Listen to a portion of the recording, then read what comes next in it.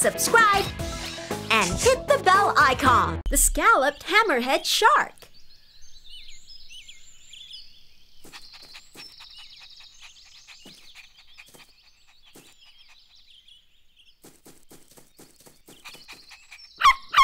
Oh, hi everybody. My name is Leo. I am a junior ranger, and this is my puppy, Hero. Oh, this? I found this seashell at the beach. I've got a whole box full of seashells. If you put the seashell close to your ear, you can hear the sea. Here, listen. It sounds just like the sea, doesn't it? What's the matter, Hero? I think there's something underneath the seashells. It's a fish. Look at the shape of its head. It's so weird. You know what we should do? Let's take a photo and send it to my sister, Katie. She is also a junior ranger. Hi, Katie. Did you find any information about the fish? Hi, Leo. I sure did. The fish you found is actually a young scalloped hammerhead shark. The shark gets its name from the unusual shape of its head, which looks like a hammer. The shark's head helps it to find prey. There are special sense organs spread out over the wide head of the scalloped hammerhead shark. These organs help the shark to pick up electrical signals that are given off by animals underwater. Wow! Just like a radar. So, what animals does the scalloped hammerhead shark eat? Scalloped hammerhead sharks mostly eat fish like sardines and herring, and sometimes animals like squid and octopus. Bigger hammerhead sharks even eat smaller sharks. But since the shark you found is still young, it prefers to eat small fish and shrimp. By the way, scalloped hammerhead sharks live in the warm tropical waters of the Atlantic, Pacific, and Indian Oceans. The pond in our garden isn't big enough for the shark to swim in. We should bring the shark back to its home in the ocean. Come and join us. That's a great idea, Leo. See you downstairs.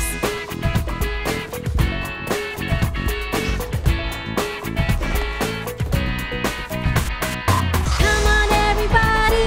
Join me in this party.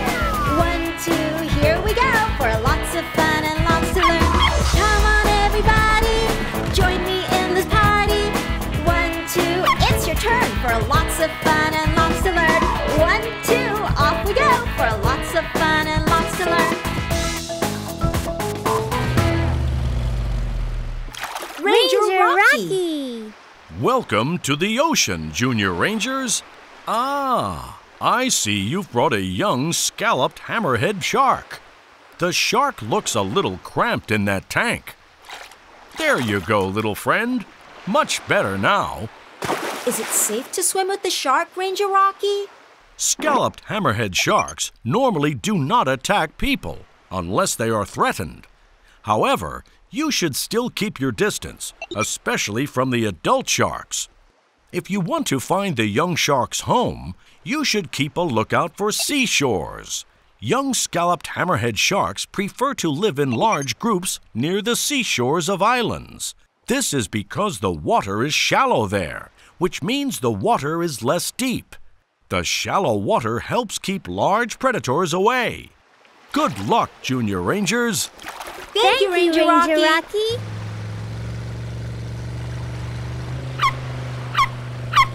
What is it, Hero? Hey, where did the shark go? Let me have a look.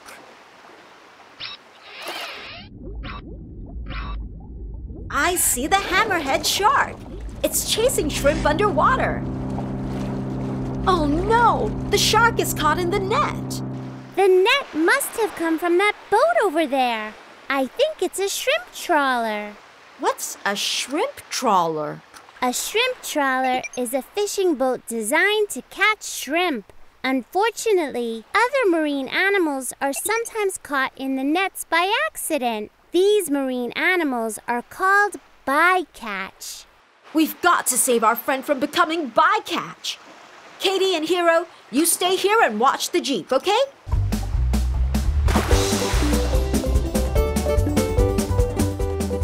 do you think, Hero? Should Leo have all the fun alone?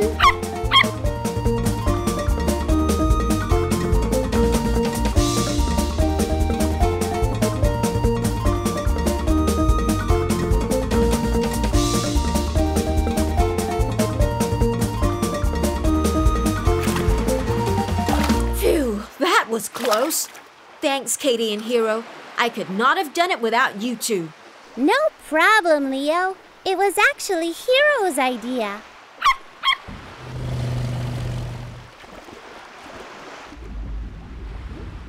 We did it! We found the young hammerhead shark's home. Great work, everyone! Yay! Hooray!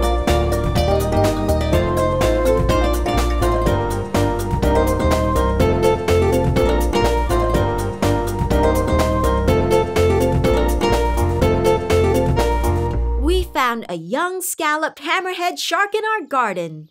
We learned that scalloped hammerhead sharks come from the tropical waters of the Atlantic, Pacific, and Indian Oceans. So we went to the ocean and brought the young shark back to its home. Good job, children. You did it. You are amazing wildlife rangers. The Leafy Sea Dragon.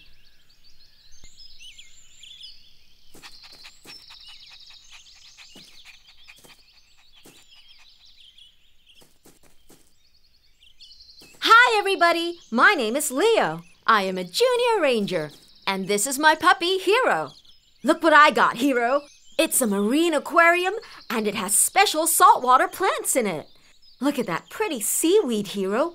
It looks like it has eyes. It moved. Did you see that too? What do you think? Is this seaweed or an animal? Let's take a photo and send it to my sister, Katie. She is also a junior ranger. Hi, Katie. So what is it? You won't believe it, Leo. It's an animal. The name of this animal is the Leafy Sea Dragon. It's a type of fish. Leafy sea dragons are similar to the more famous seahorses. It looks more like seaweed than a seahorse. I wonder if it eats seaweed. No, it doesn't. The Leafy Sea Dragon is a carnivore, which means it feeds on other animals like tiny shellfish and shrimp. It has a mouth that looks like a straw, which it uses to suck up its food. So there's no food for the Leafy Sea Dragon in the aquarium. The aquarium isn't a good home for the Leafy Sea Dragon anyway. It needs to live in the sea, where there's plenty of food for it. And the best place for Leafy Sea Dragons is in the waters of southern Australia. That's the only place in the world where they can be found, and also where they can be safe. There are laws in Australia to protect Leafy Sea Dragons. People are not allowed to remove these rare animals from the sea without permission. Then let's take the Leafy Sea Dragon back home so it can stay where it's protected. Come and join us. Yes, let's go. See you downstairs. Come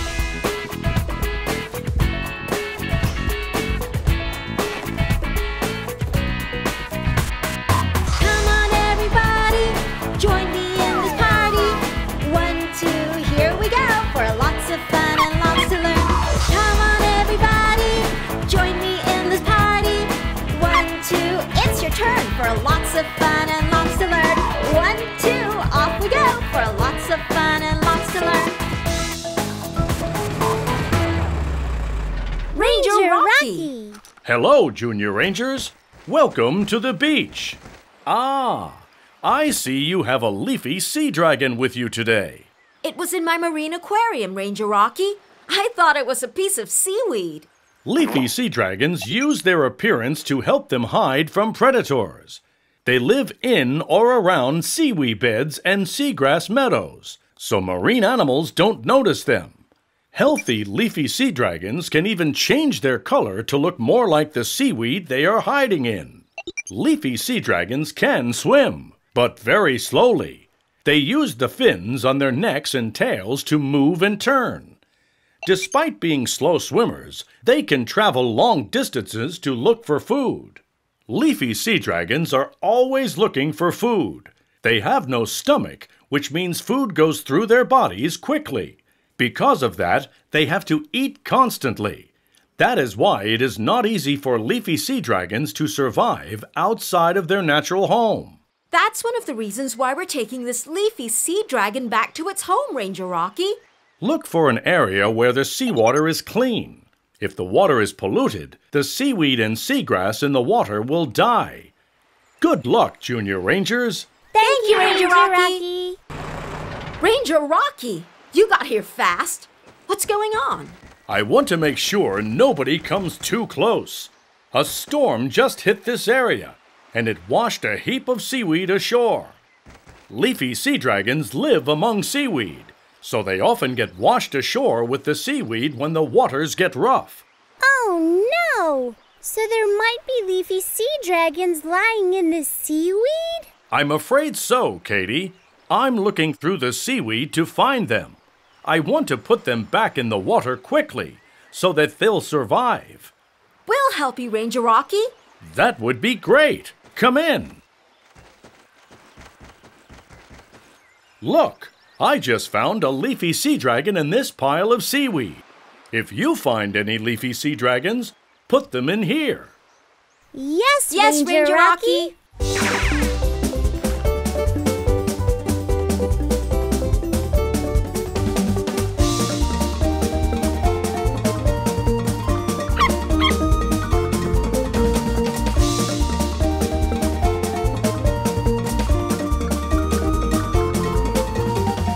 Good job, Junior Rangers. We found all the leafy sea dragons. Since we're taking our leafy sea dragon back to its natural home, we can also bring these, Ranger Rocky. That's wonderful, Leo. Please, take this. Look at how much seagrass there is. This will be a great home for the leafy sea dragons. There they go. Stay safe, leafy sea dragons.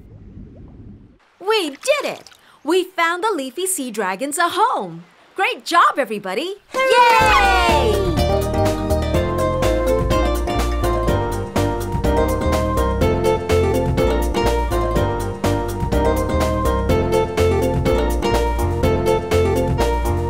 We found a leafy sea dragon in my marine aquarium. We learned that leafy sea dragons are very rare animals that look like seaweed. They hide in seaweed so that other animals can't spot them. And we took the leafy sea dragon home to Australia because leafy sea dragons are protected there. Good job, children. You did it. You are amazing wildlife rangers. The Mola.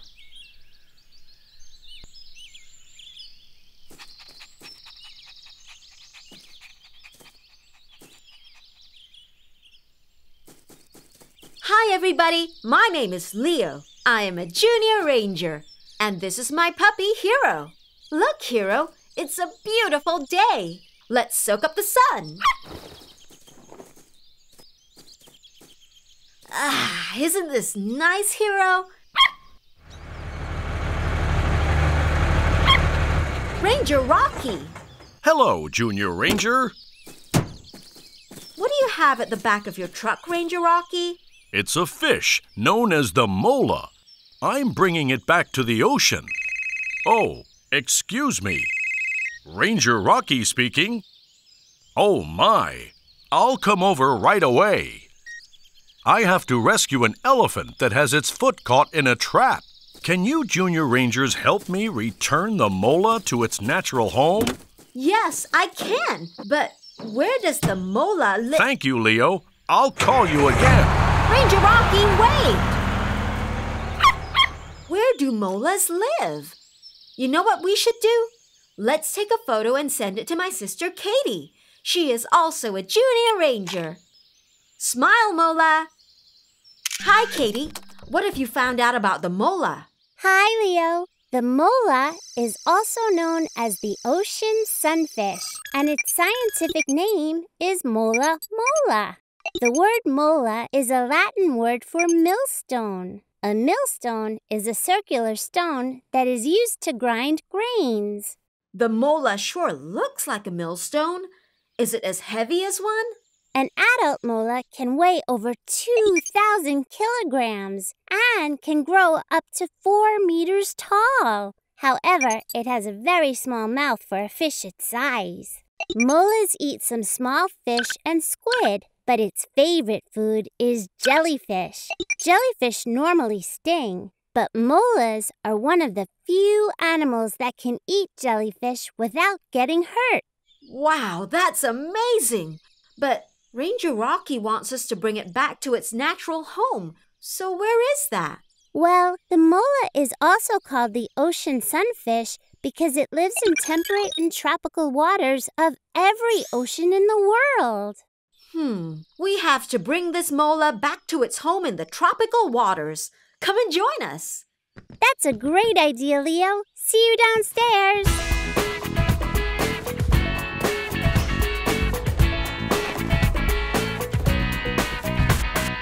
Come on, everybody. Join me in this party. 1, 2, here we go for lots of fun and lots to learn. Come on, everybody. Join me in this party. 1, 2, it's your turn for lots of fun and lots to learn. 1, 2, off we go for lots of fun and lots to learn. Hello, Junior Rangers. How are things going? We've just reached the coast and we're about to go into the water, Ranger Rocky. That's great, Leo. As you might know, the mola is also called an ocean sunfish. That's because molas like to sunbathe near the surface of the water. They warm themselves up before diving deeper into colder waters to look for food. Unfortunately, the mola's rough skin houses many parasites, which are tiny creatures that live on or inside another animal or plant. To remove these parasites, molas swim among coral reefs, where small fish live. These small fish eat the parasites on the mola's bodies. So if you want to find this mola a good home in the ocean, try to look for a place with coral reefs. Good luck, Junior Rangers. Thank you, Ranger Rocky. This looks like a nice spot to let the mola out.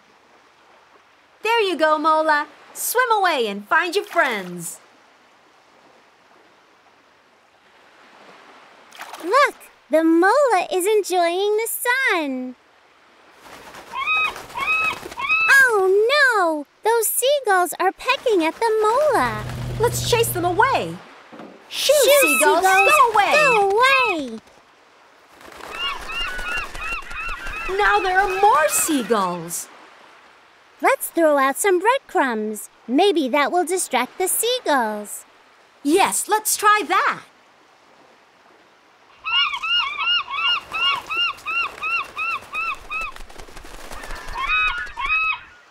It doesn't work.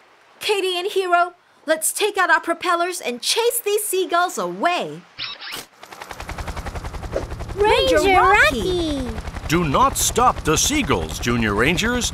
They are helping the mola. Besides small fish, molas often seek help from seagulls to remove parasites from their bodies. Then let's not disturb the seagulls anymore. Goodbye, Mola Mola. We did it! We found jellyfish for the mola to eat. Great work, everyone! Yay!